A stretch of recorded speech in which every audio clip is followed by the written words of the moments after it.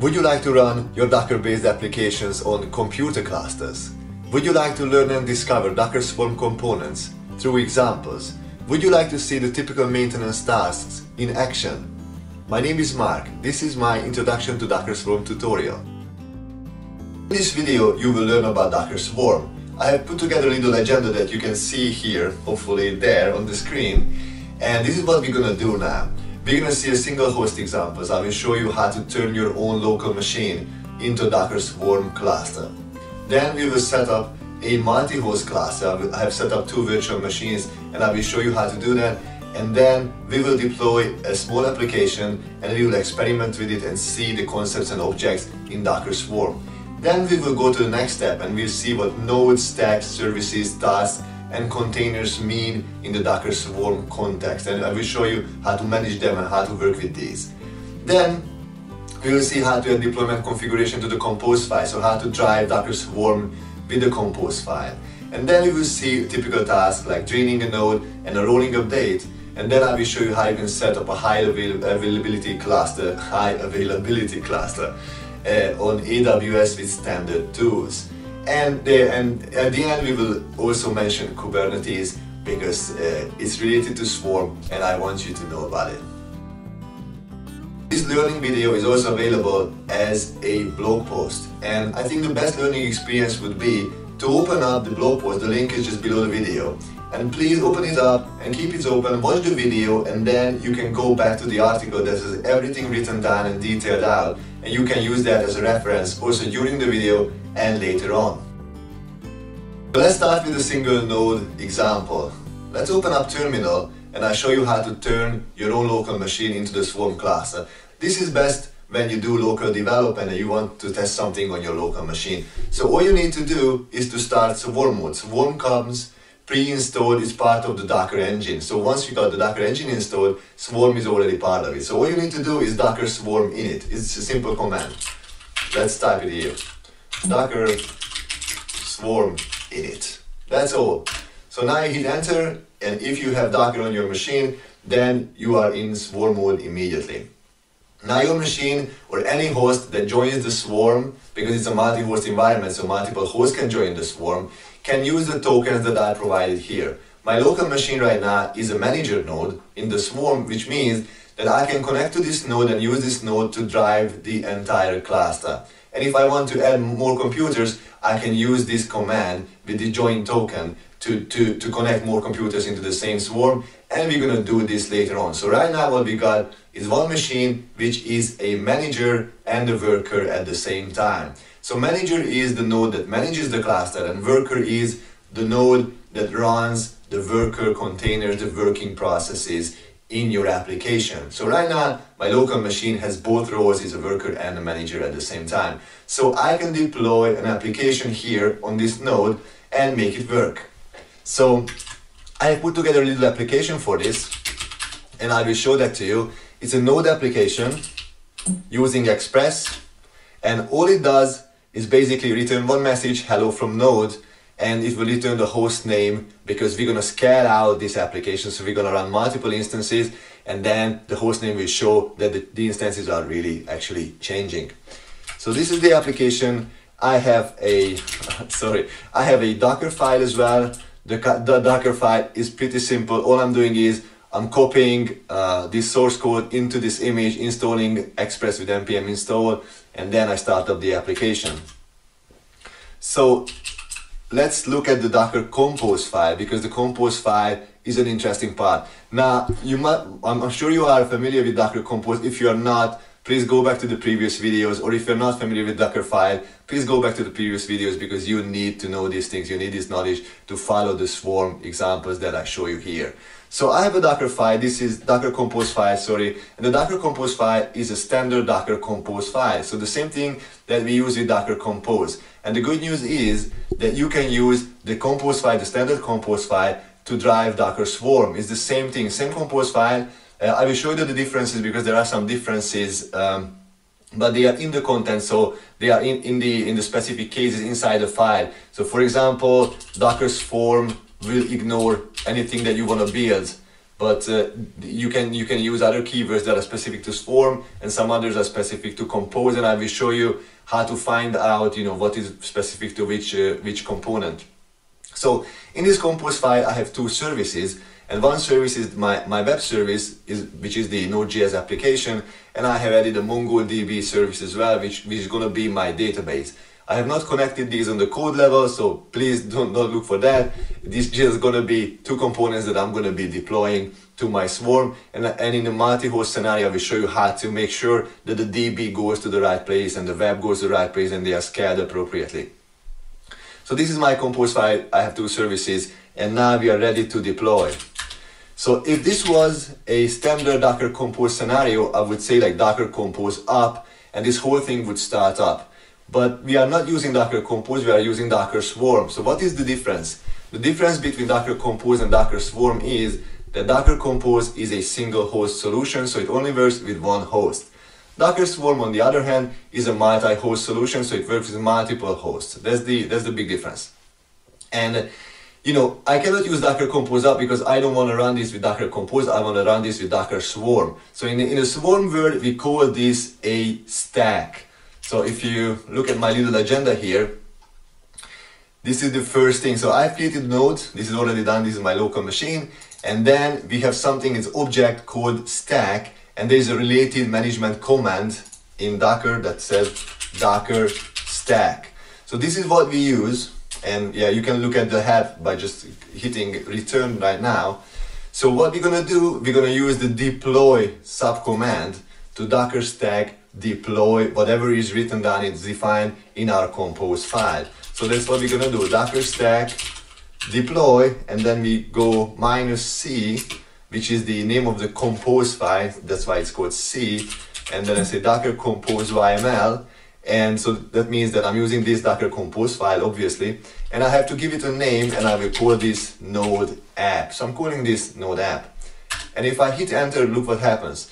The same thing happens that is usually happening with Docker Compose, that Docker is automatically creating the network that I have defined in the Compose file, and it's creating the services, like the web service and the DB service, the two services that I have defined in the Compose file.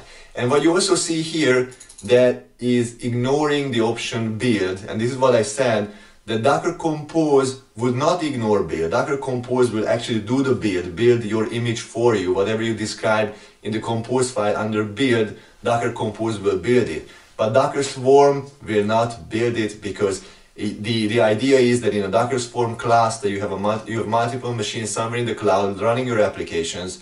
So when you run that applications, every service has a dedicated image, and those images are pulled from some sort of Docker registry.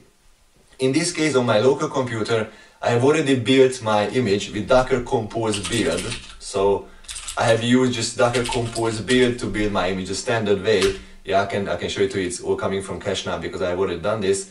So once the image is there, then Docker will use it. If my image, I have actually pushed this image to Docker Hub as well. So the normal workflow is the Docker stack deploy will pull the image from the Docker Hub or your custom registry, and then run the containers with those images that are pulled from the central hub. This is how it works. So what happened is that I have deployed my stack into the Docker Swarm. So in order to test it, we can very simply, let me resize this quickly and close this friendly reminder. Okay, so just to show it to you, this guy is working, so it says hello from Node, so the application is deployed. So this is how you do this. You you get a standard Docker Compose file, and you do Docker stack deploy, and your stack is deployed. So if I do Docker stack, so Docker stack ls, I can list these stacks that are deployed to my swarm. So you see now that in the current swarm, there are two services, and this is the node app, this is the name of the stack, node app, and it has two services running. Now, we already had services and used services in Docker Compose, because when in the Compose file you define everything as a service, and this time we have already also defined everything as a service, but the difference is that this time the service has become a dedicated object that you can manage with a dedicated Docker command. So if I go Docker service ls, this doesn't work with Compose because Compose doesn't create these services. These are specific to Swarm. So Docker service ls will list the services that are related to your Swarm. So these are the two services. You see, the one that is the DB, the other one is the web. This is the name that I defined in my Compose file. These are here, and it's replicated. It's running one replica. This one is also running one replica. This is a Mongo, and this is my custom build stuff. And these are the ports that are mapped.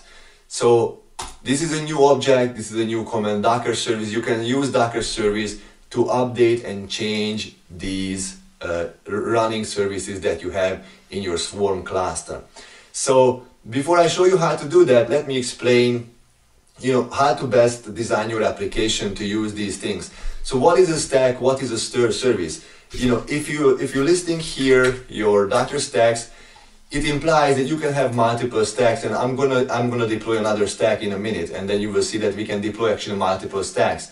So the good idea to design your application is that you should be able to design and deploy multiple stacks that run in parallel. So what you could do, for example, you can have a front-end stack, you can have a back-end stack, and you can have an operations or monitoring stack. So you can have like 3 different stacks in the same application that add up together to provide the functionality that you want to provide to give to your users, right?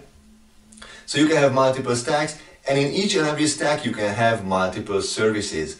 So like your front-end stack may have many different services that you run in them. You have the same way the back-end stack, it has DBs, it has servers, whatever you have, and monitoring the same thing. You have log management, you have other stuff. So in different stacks you can have different services, and you can manage all of these things with these commands. So Docker service manages all the services that you have in the Swarm. But if you are only looking for service in a specific stack, you can do Docker stack services, and then you go node app, which is the name of the stack. So this will list out the services in a given stack. Okay? So right now I have one node in this Swarm cluster, and I have one stack, and I have the services. I have 2 services in this stack. So what I can do, let me show you something. Let's scale out these services. So what you can do with this guy here is the Docker service scale and node app web. I take this web service and say that I want to run 4 replicas of this service. And if I just hit return, you see that I can centrally manage my services by just saying, what I want to be happening. I want to scale this service. So with a single command, I scale this service, and if I go back to my browser here and hit refresh a couple of times, you see that the responses are coming from different instances because the host name is changing. And we will visualize this, so I will give you a visual representation of this as well. So this is to get started, this is the main thing, and I think we should be moving on to the multi-host example. And after we have moved to the multi-host example, I will show you all these things one by one, and we will go a little bit deeper on how to manage this. So this was a sort of a short showcase, short demo, what Docker Swarm can do for you. And I leave this Swarm, so this is Docker Swarm leave, and I have to use -f because I have to force, this is the last node, the single node, the last node in the Swarm, so I have to force this to leave the Swarm, and I have left the Swarm. It is gone. It takes some time. And now, if I do Docker service ls, just to show it to you, it said that this is not a Swarm manager. We are not on the Swarm. You have to do a Docker Swarm in it. Same thing if I do a Docker stack ls, same thing happens. So it says that these commands only work in Swarm mode. So if you try to use them outside of Swarm mode, they will not work. Okay, so let's go to the multi-host example. So I can do Docker machine list, and these are the 2 virtual machines that I have set up, and I need to start these. I use Docker machine to do that. This is a standard command, And yeah, you can dive into that online and have a look how this works. You can create machines on your local machine, plus you can create machines in the cloud as well. So the machine that this would create have a minimal Linux image underneath, plus they have Docker installed by default. So what you get is a virtual box. In my case, I got a VirtualBox virtual machine with Linux and Docker installed inside. Okay, so let me start this up. So I say Docker machine start my VM 1, and this is gonna take some time, so I will probably speed up the video. Both virtual machines are started, and let's list them quickly. So the list says that they are both running, and they both have, they have their IP addresses assigned. And yeah, let's get started. So let's start up Swarm on these machines. I will do that manually so that you see what's happening, but in real life you would probably, of course, automate this. So let's SSH into the first machine. SSH my VM 1 and start the Swarm here. We are going to use the same command, docker swarm init, but this time something strange will happen.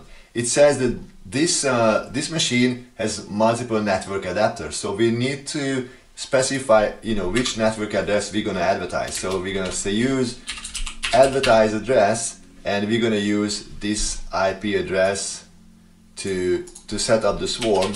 So I'm gonna specify this network adapter here.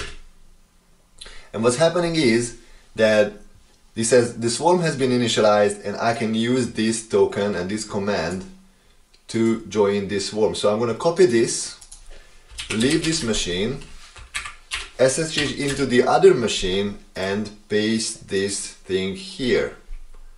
And look what's happened. It has joined the swarm as a worker. So the swarm is up. We need to prepare for deployment. In order to deploy our stack, we need to push our application images to the Docker Hub, which is the central registry, so that our virtual machines will be able to pull those images from the Docker Hub. So this is the next step that we're gonna do. We go Docker Compose push to push the images to the Docker Hub. This will take a while, so I will come back once this is done. Okay, this was quick because I've already pushed them, so it didn't take actually no time. And now that the images are pushed, what we need to do, we need to find a way to deploy this stack. And the way we do that, our Docker Compose YML is on the local machine, and we need to have access to the virtual machine Docker daemon. So this is done in a way that Docker machine gives us a command, which is Docker machine env, which will list the environment of the virtual machine. And we can use this last command here on the output to set our local environment to talk to the Docker daemon in the virtual machine. In this way, we will have access to the local files and at the same time talk to the daemon on the virtual machine. And yeah, I can actually show you a quick proof. So if I go docker nodes ls, you can see that on the local machine there are no nodes because I am not in swarm mode. So when I go and set up my environment to talk to the daemon in the virtual machine, so this is done. If I run the same command again, it's going to be executed in the virtual machine Docker daemon. So now I see that I have actually 2 nodes in my Docker swarm, because right now this is coming from the virtual machine, the manager nodes Docker engine. Okay, so I'm talking to the right Docker engine, and I have everything, the images are pushed. So all I need to do is to Docker stack deploy. So let's do that. Docker stack deploy -c Docker Compose YML, and let's call this application again node app. So I started the deployment. The same thing will happen that happened before in the previous case when we started on the local machine. So the default network will be created, and or the user-defined network will be created. My web application and my DB, both services are created. So if I go docker stack ls, you can see that the stack is there, and I go docker service, let's go docker stack services node app, and you see that I have 2 services running, and both of them are running 1 replica. So theoretically we are ready. So let's go docker machine ls, and take the IP address of one of the machines and have a look at this. So you see that this is working. This is coming from the virtual machine and our application is up and running.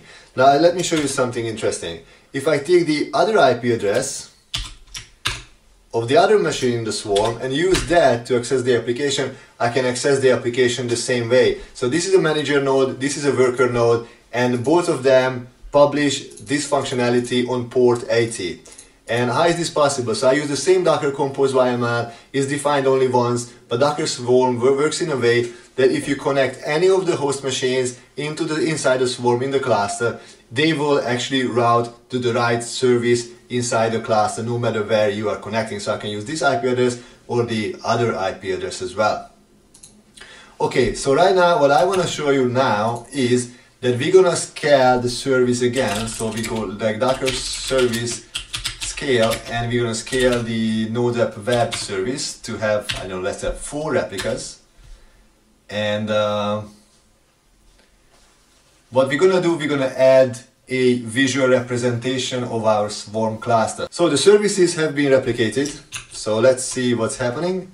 If I refresh this enough times, you see that the responses are coming from different containers.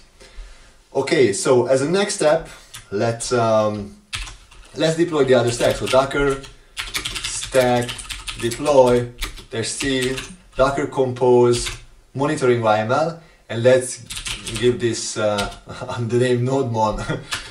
Okay, let's do that. Okay, so I'm deploying the visualizer and it seems that this is done. So let's Docker stack list. I'm listing out, you see I have actually not 2 stacks, and one of them is the monitoring and one of them is the application stack. So Docker stack services nodemon. There is one service inside and it's not yet ready because it's still, I think, pushing the image from the Docker hub. So we have to wait a little bit, and once this is done, I will come back and we will see what's going on in our swarm cluster. So the services are ready. As you see here, I have been checking a couple of times, and the node visualizer or Docker visualizer is running. So let's go back here, take this IP address and go to port 8080. And now we got the visualizer up and running. So this says that in our swarm cluster we have 2 nodes here, and these are the containers, these are the services and containers that are running on these machines. So on the manager one, we have one web, one visualizer, another web service, and here we have another web instance, another DB, and the DB is here, and we have another web instance running here. So altogether we have the 4 instances of the web plus the DB plus the visualizer, and this is how you can see what's happening in the cluster. So this is our cluster representation. So now that we got this, let's explore everything together and see what Docker Swarm has to offer. Okay, so let's have a look at node, stacks, services and tasks and containers, because these are, I think, the most important things that we need to talk about right now. Docker node is the management command to work with nodes in the Swarm cluster. So I can do Docker node and I get detailed help what I can do with this command. So you met Docker node ls already. We can list the nodes in the swarm. What we can do, we can promote and demote nodes to managers and promote and demote from managers. What we can do, we can inspect the details of nodes, and that's going to play an important role later. We can Docker node PS will give us the tasks that are running on each node, and we can remove nodes from the swarm cluster. So nodes represent the machines that are in the cluster. So if I go, the next level is stacks. So yeah, we are going one by one. So nodes we have taken, now we are going for stacks. So Docker stack is the other command, and with Docker stack ls I can list the stacks. So right now I have 2 stacks up and running, and with Docker stack services I can list the services in one stack, and with Docker stack ps I can list the tasks in one stack. So you have seen that Docker node, it has a command to list the tasks, and Docker stack has a command to list the tasks. Now the big question is, what are tasks, right? So let's go and take the next level first, which is node, stack and service. So services are running inside stacks, and services are the things that we define in the Docker Compose YML under the services part. And if I go Docker service ls, you will see that these are the services right now. I have already 3 services because I have deployed 2 stacks, and altogether I have 3 services, and one of them has 4 replicas.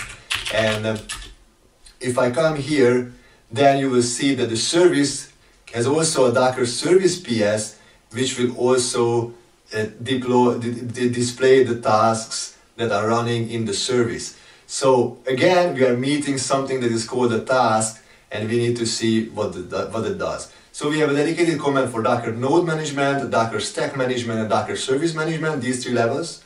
And under the service, we can create new services, just like it's very similar to Docker container run, the way we create containers.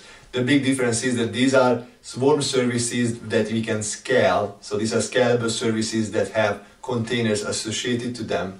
We can inspect, of course, we can look at the logs, we can PS, remove, rollback, all these things, and we can scale. We have used this before. So these are the key commands that we can use. And in this pyramid, or in this hierarchy, the next step is to talk about tasks. So tasks are this kind of to me it was a mystical object first, but it's nothing mystical actually about this at all. But let's say Docker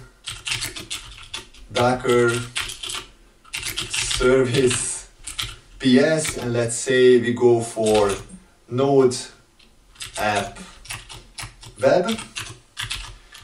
So if we list out the tasks that are running in our web application, we see that there are 4, because these are 4, we have 4 replicas, 4 instances, and each of these instances is listed out here. So these are the 4 tasks that are running. Are these containers, or what are these tasks? So task is a scheduling entity inside Docker, which means that it's a scheduling slot where Docker daemon will put the swarm containers, and one task has exactly 1 container associated with it. The good thing is, the containers can be on any node. It's up to the Docker swarm to decide where it will schedule all these containers. But if you look at tasks are global for the swarm, and you can manage tasks centrally by managing the Docker service. So these are basically nothing running, no real objects. The task is not a real object. It's more like only a scheduling slot for a container. So every one of these tasks has a container associated with it that is running on one of the nodes that are in the swarm. There is no dedicated Docker task management command, so there is no command like Docker task like this. You see, nothing is happening because this is not the way to manage the Docker tasks. You are managing that with Docker service. So if you do Docker service and then you scale, you change, you update, you change the configuration, you redeploy, then the task will change according to your definitions, but you are not managing tasks directly. Containers. So containers are scheduled by Swarm automatically, and if you do a good old Docker PS, then you will still find that your containers are running. And I'm connected to the virtual machine number 1, so I see those containers that are running on virtual machine number 1. So if you look at here, these are the ones, Visualizer and Web, these are the ones that are running, and these are the containers that I see here, and I don't see the other ones that are running on the other node. But if I work with tasks, I see all the tasks running on all nodes. So you see that this is a node list, and I can see that this task is running on this node, this one is running on the other one, this one is running here, running there. So this is a global view, and this is coming from the big scheduling perspective that you need to schedule containers across the entire swarm, and that's why the notion of task is there. And here on the container level, you can still see the containers, but you are not working with containers directly, although you could. So I could just do a Docker kill and kill one of these containers, but I don't want to because I'm supposed to use the Docker service commands to do this. So this is the hierarchy, this is how it works. You will see tasks on display many times, but you need to know that you are not managing this directly. This is just a scheduling slot for containers that Swarm is using. Okay, So now let's change our configuration and see how we can do the deployment configuration inside the Compose file. So before I go there, let's open up the Docker Compose file reference. Why is it not open? Okay, so let's open up the Docker Compose file reference, and I want to show you, if you worked with Compose before, you know that you got all the stuff here. And let's look at build, for example. So if you are on the build part, and you know that Docker Compose uses build, but Docker Swarm, it does not use build, so it will ignore it. So with every statement, every instruction here, there are usually notes on the documentation saying that this option is ignored in Swarm mode and it's not ignored, it's working in the Compose mode. So whenever you look at the Compose file documentation, you need to look for these kind of differences. Because when you work with Swarm, you need to know what's happening and you know what is used where and how does it work. And the same thing here, you see container name again is ignored in Swarm mode and so on. So there are these little details that you will find out as you are working. So let's go to deploy, because deploy is the big one. It works in Swarm mode and in Swarm mode only. So this is how you define the deployment configuration. So what you can do, under deploy, you define how many replicas you want to see. You know, you want to see the update configuration is the rolling update. So this one says here that I want to see 6 replicas and I want to do like update 2 in parallel and with a delay of 10 seconds. So it will update 2 by 2. So every time it will update two containers, and the delay between these two groups will be 10 seconds. And there's a restart policy also here.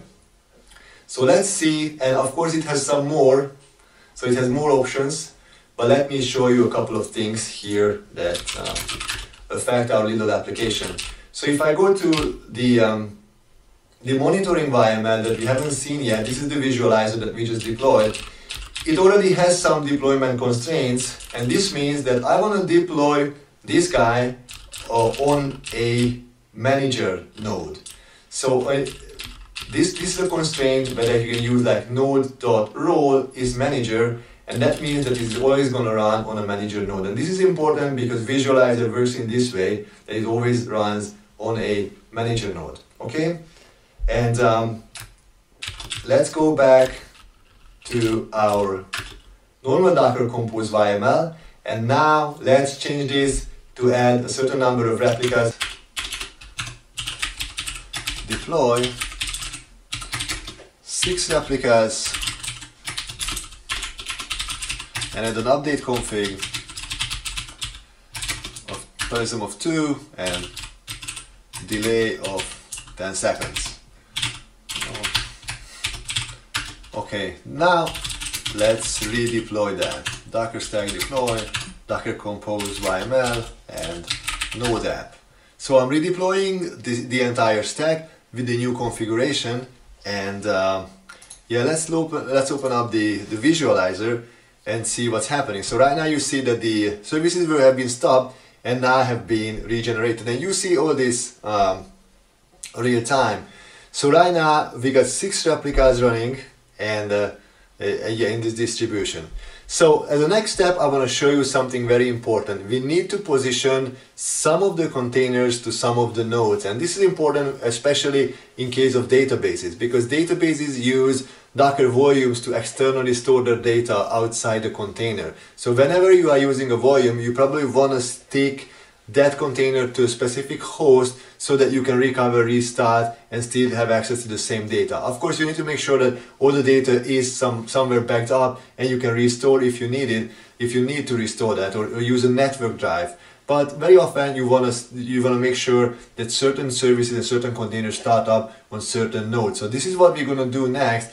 We're going to make sure that the database node always starts on that node that has a label called DB, and that label is equal to Mongo. Let's call this Mongo, okay?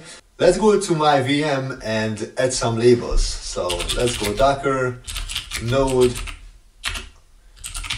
inspect my VM1, and let's filter for spec labels, and you see that this virtual machine or this node has no labels right now. So let's go Docker node update my VM1, and then label add db equals Mongo, and now I have added a label, and let's check this. So right now our node 1 has a label called db Mongo, and if you look at this, it has been updated, and Visualizer also says that this node has a Mongo, the Mongo label, db label that has a value of Mongo. And what I want to do is I want to add a constraint, a placement constraint, that this database should move actually to the other node. So let's update that. So we go to our Docker Compose YML, and after here we go deploy placement constraints, and we add one constraint that says node labels db is equal to Mongo. Okay, and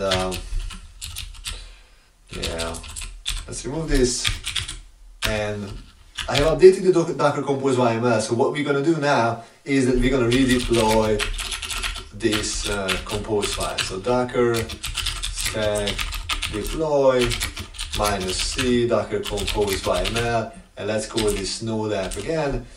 And now we are redeploying. So what's happening here, we can watch what's happening. So it has updated our DB, and it has removed from here, and it has moved to the other node, very simply.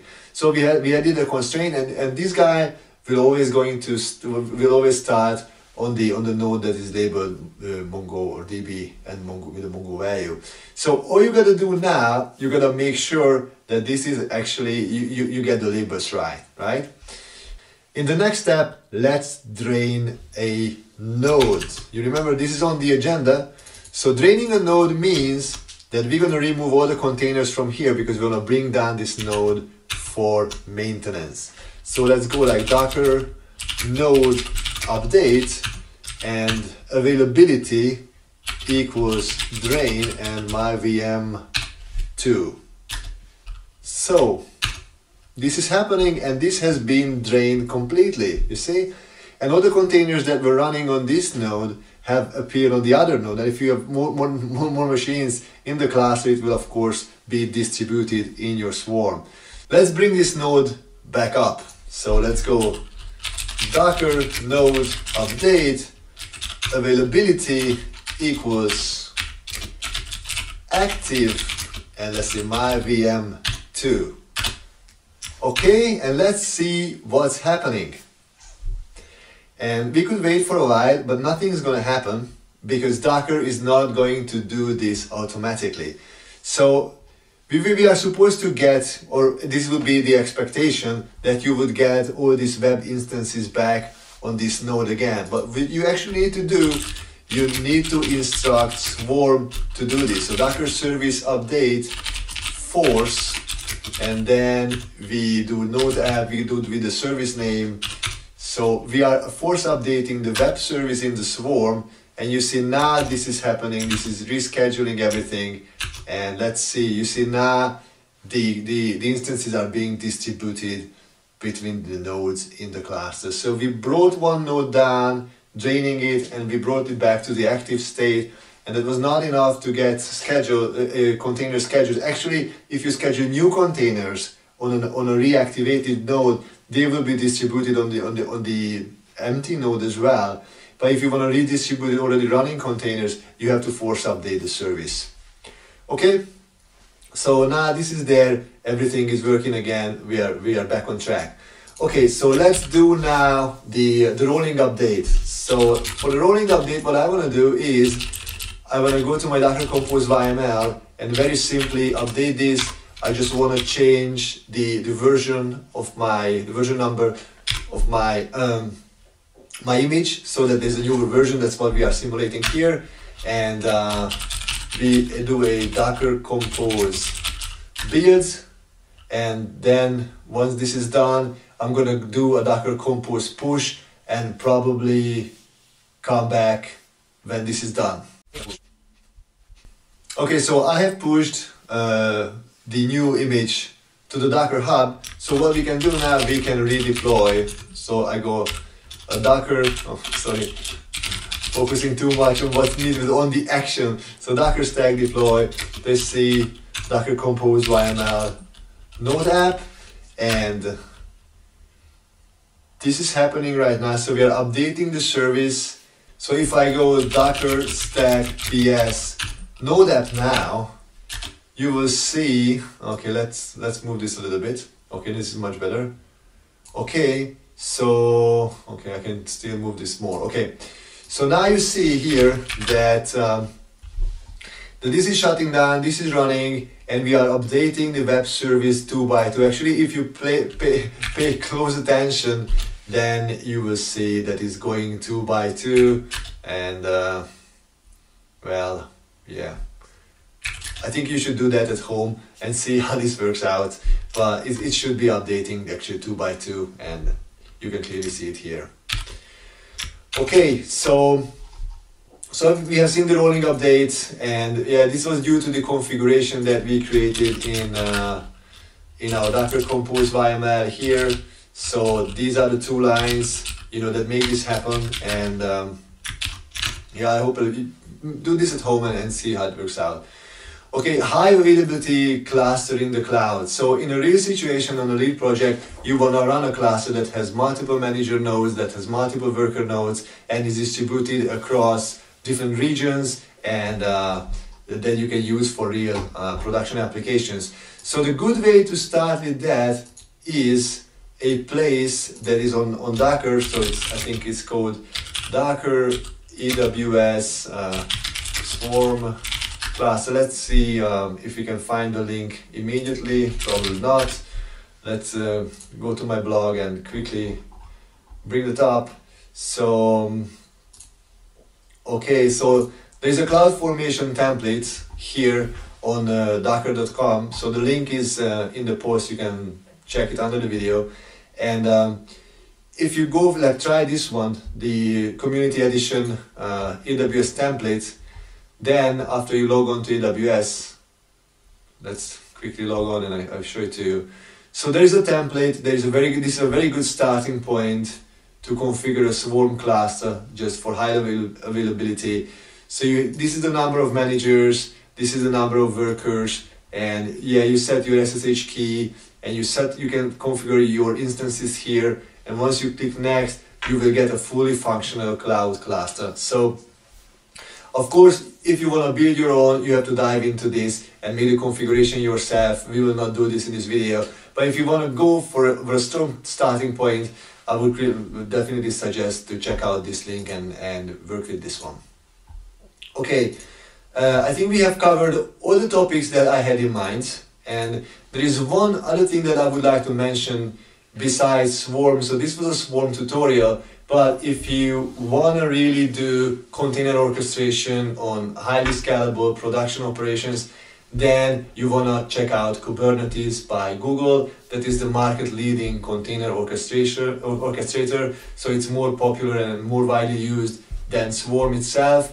And the Kubernetes is tightly integrated with Docker. You can see that Docker is going towards Kubernetes more and more with every release. So I would definitely suggest to check it out and experiment with both technologies. So I hope that you found this tutorial useful, and if you want to know more about this, or you need a refresher about previous topics, then please check out my other videos or subscribe, and there will be more content coming out very soon. Cheers, goodbye.